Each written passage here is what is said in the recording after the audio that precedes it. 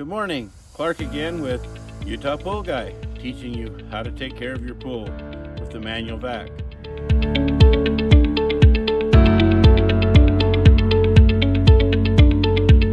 This goes inside your skimmer. Also inside your skimmer is a basket that gets leaves and debris. And when you're vacuuming the pool, if there's any big rocks or anything, it's going to get caught in this basket. Basket goes in, you latch this over to get it to lock inside the skimmer.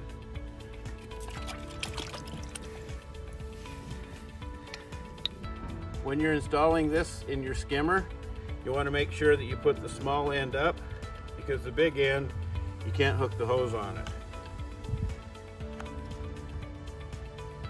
Hook the hose on it, and it's going to go down inside your basket. First, you have to put this inside the basket.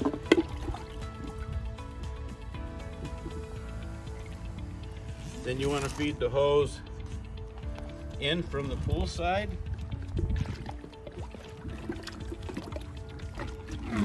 Bringing it up, making a loop. The reason for putting the loop is so that the hose doesn't get kinked going out to the pool area.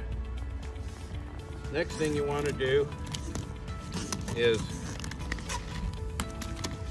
put this hose out. It's a good thing to take this hose when they're brand new like this one is and lay it out alongside the yard somewhere and let the sun bake it. It'll take all the curl out of it if you keep it straight. Otherwise, you're always fighting the curl in the hose. I like to get all the water out of the hose. So I will take this off. I will suck on the hose to fill the hose full of water.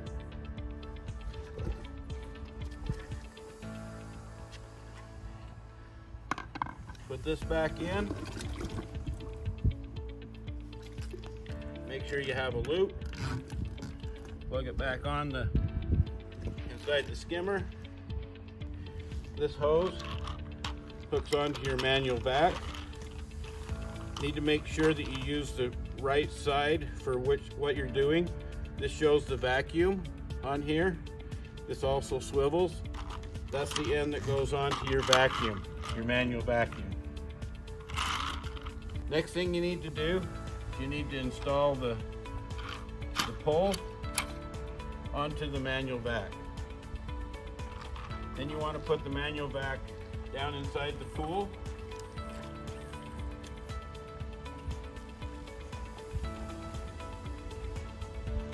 Next thing we need to do is we need to adjust our equipment so that we're going to get proper vacuum pressure coming through the skimmer for the manual vac to work.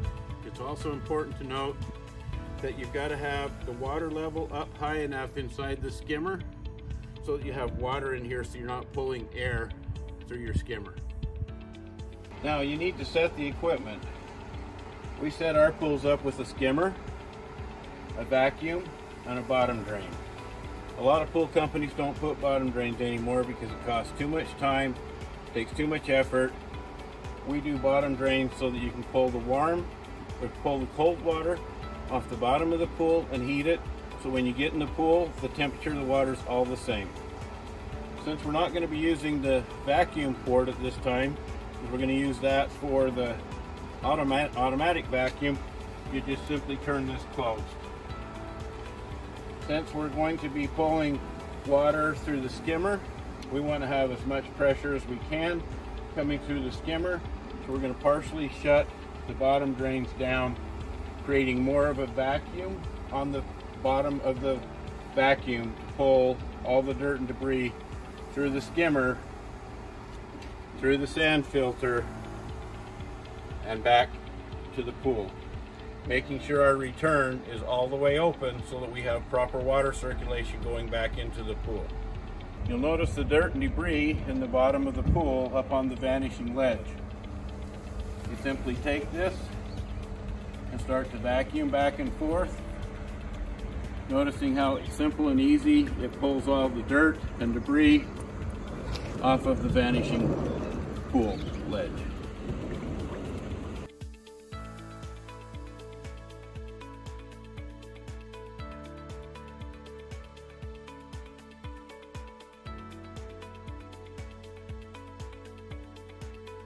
The other thing to notice is whenever I manually vacuum, I vacuum from the opposite side of the skimmer so that I'm not fighting the hose while I'm vacuuming the pool.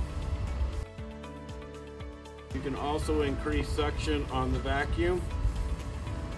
The way we set up our pool's auxiliary 2 in the Easy Touch control system has a high speed for the pump to work faster for vacuuming as well as for water feature toys. To vacuum the safety ledge, you just line it up, you go up and down, move it a couple inches at a time along the safety ledge. Safety ledge is really important to have in a pool so that you can have a safe place for people to swim over to. It's 3 foot deep. Most people can swim to it and get out of the side of the pool as needed.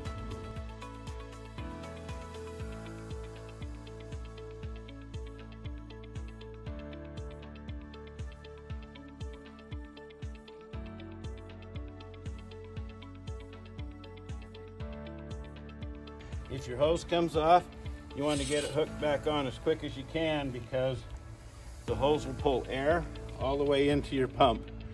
The pumps will automatically turn off if you have air in the pump. They're relatively easy to get the pump to work again.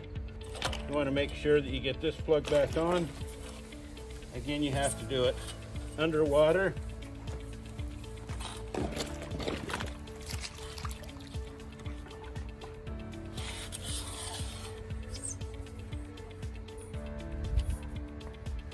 Trying to keep the end of the hose in the water is very important to do. Now we're going to take this out of the skimmer.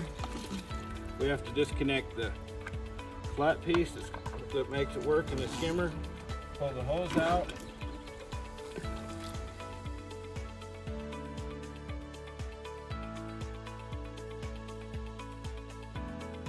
Make sure you put your lid back on. Also, look at the leaves and debris that we picked up while we were vacuuming.